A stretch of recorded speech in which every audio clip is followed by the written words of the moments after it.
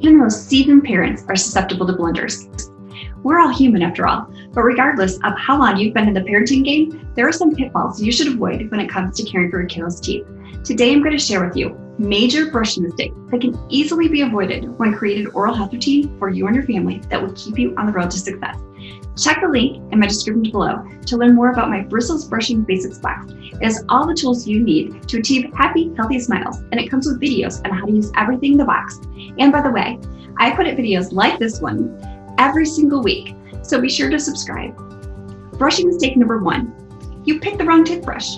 This is one that I've suffered from, and I hope that I can help you learn from my mistakes. Finding the right toothbrush might not be on your list of things to do. You might not have even thought about looking for the right toothbrush. It might be something you've never even thought about, and that's okay.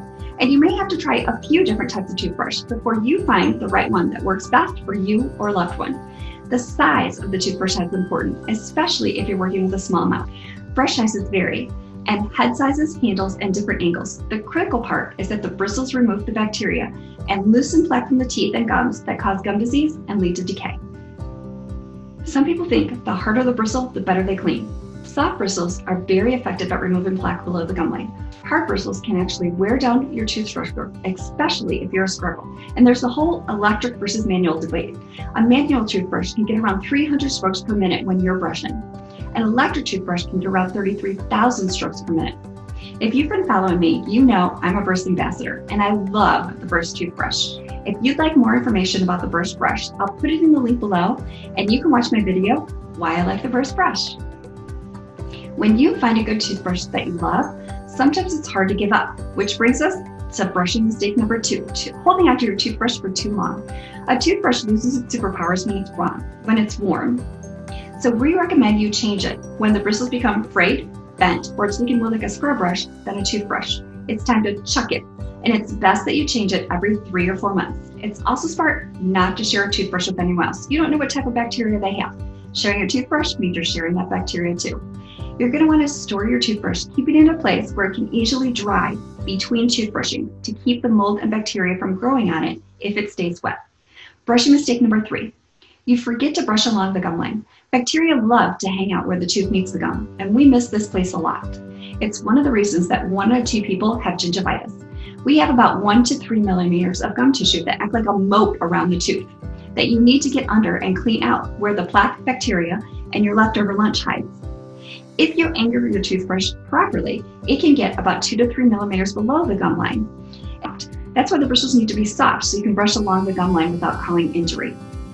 Brushing needs to get the whole tooth, at least everything your toothbrush can reach, and that means below the gum line. We spend more time brushing the chewing surfaces, and we spend more time brushing the outsides where we can see instead of getting the inside, and that's why I see that when we brush people's teeth. You just need to get the right angle. It's not tough. We recommend you hold the toothbrush at a 45-degree angle along the gum line so the bristles can sweep just below the gum line. Remember to get the tongue side too. Oh yeah, that's where most people miss when they're brushing. Everybody brushes the outsides and the chewing surfaces, but on the inside, where we call the tongue side, not so much. Most people don't brush the tongue side of their teeth. Shocking, right? It's very easy to tell when I see people because that's where the inflammation is, that's where the debris sits, and that's what causes gingivitis. And then we have to scrape off that hard calculus because you're missing when you brush. Don't forget to brush your tongue too, to get rid of that bacteria that cause bad breath. Mistake number 4, letting your kiddos brush by themselves and you not following up behind them where they miss. Listen, I get it. I know we're all busy. I've been there. You may be in a hurry to get out the door in the morning or get your kiddos tucked in at night. Regardless of what reason, you need to be aware of the impact of letting your kids brush their teeth by themselves and what impact that might have long term. I never want you to have long guilt or feel uncomfortable or feel like you're on your own. Kids consistently miss the outsides of the upper teeth and the insides of the lower teeth on the tongue side like we were just talking about. So if you're short on time in a hurry, you need to go back in and brush, just brush those areas. And then the next time it's time to brush, get the other ones. There's a plan of attack you can with this. You need to make sure that you keep a cycle going and keep a routine and you have a system in place so that you realize where the kids miss, you need to get in there and brush because you don't want to allow that plaque and bacteria to sit there too long because it weakens the enamel and causes decay. One of the things I speak about in the Healthy Mom movement is how you are your own healthcare advocate. As the mom or parent of the family, you're the leader of the family. You're going to be the indisputable, undeniable coach. You are someone that defends your child more than anybody else. So when you look at what they're doing and how they're doing, you make a huge difference. You make an impact on your child's routine, and you can do a better job at brushing than they can. One of the things that I speak about a lot is modeling. Your kids want to be like you, well, until they're teenagers. So if they see you brushing, they're going to want to brush too. And this is something that you can make fun, and you can create fun family memories that will last a lifetime around toothbrushing. The biggest thing for you to understand, what you teach them now is what they're going to carry on for life. You're creating habits for your kids that they're going to teach your grandkids. So in essence, you're teaching your children a routine that they're going to pass down to their children. Most people don't remember who taught them how to brush or how they even were taught or if they're doing correctly, because they're just doing what they were taught and they're just getting in there and brushing, thinking they're doing a good job. This is why I want you to teach your kids with intention and explain to them why they're brushing, why it's important, and where they're missing. Don't threaten them. You get cavities, you have to go to the dentist. That's what creates fear of going to the dentist. So try to avoid using the dentist as a punishment. Because then if they are in pain and they need to see a dentist, it might make it difficult when you get there.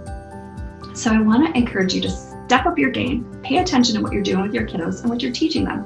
Most toothbrushing habits don't evolve and they start at home, and you don't get feedback on how you're doing. And that brings me to mistake number 4, not checking to see where your kiddos are missing. Let me tell you, when I first started brushing my daughter's teeth, I thought it was going to be fun. I'm a dental professional, right? Nobody can brush the way I can, the way I do. Brushing your kids' teeth is nothing like brushing teeth in the office. I needed a dental trainer light to see what I was doing to get back there. So when you think to yourself, your kids got this, they're doing a good job, think again. One of the biggest limiting beliefs that you can have as a parent, and I want you to get this out of your brain, is thinking that your kids are doing a good job and you don't need to be checking. For your kiddos, this is where you can step into your zone of genius. Using something to stain their teeth to see where they're missing is the key to brushing all the surfaces and preventing the dreaded cavities. So ask yourself, what is one thing you can do to show your kids how they're doing, where they're missing, and have the biggest effect? I call it disclosing. Seeing is believing. Staying the team and self-care for both you and your family is taking the time to check and see where you're missing. It can be a game changer. When you see where you're missing and that plaque, you're going to see not only where you're missing, but how hard it is to get back in there and brush that plaque off. It's not realistic to think you can stain the teeth every time you brush, because we recommend brushing morning and night. So doing this every time is probably not ideal. So what I do recommend is try to accomplish a goal and pick a time when you know you can take the time to stain the teeth and make it a fun science experiment and you're not yelling at your kids to hurry up. The biggest thing you can do for your kids is to have a clear picture of what they need to accomplish to create healthy routines and habits that work for your schedule. And this is going to be a game changer for your family and your kids when it comes to taking care of their teeth.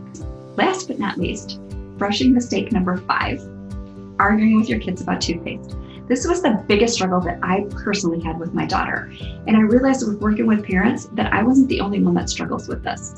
My daughter has sensory issues, and I didn't know that until she was older, which made me feel terrible as a mom and a dental professional. But we fought about using toothpaste, and she would spit it out at me and cry.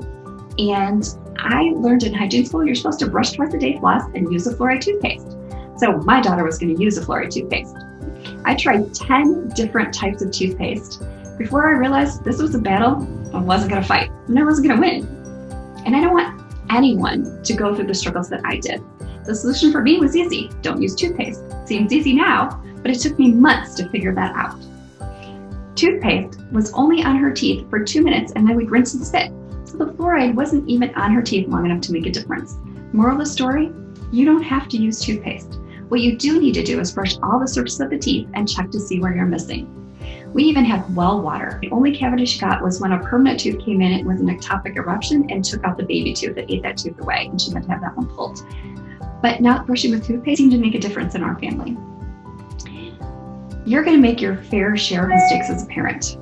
But thanks to this video, you can avoid some of the common pitfalls that parents experience when it comes to brushing their kiddos' teeth. If you want even more in-depth videos and tools that I recommend for proper brushing, be sure to click the link below and get my Brushing Basics box. Thanks so much for watching this video. If you like it, hit the thumbs up, comment below, and subscribe for more weekly videos.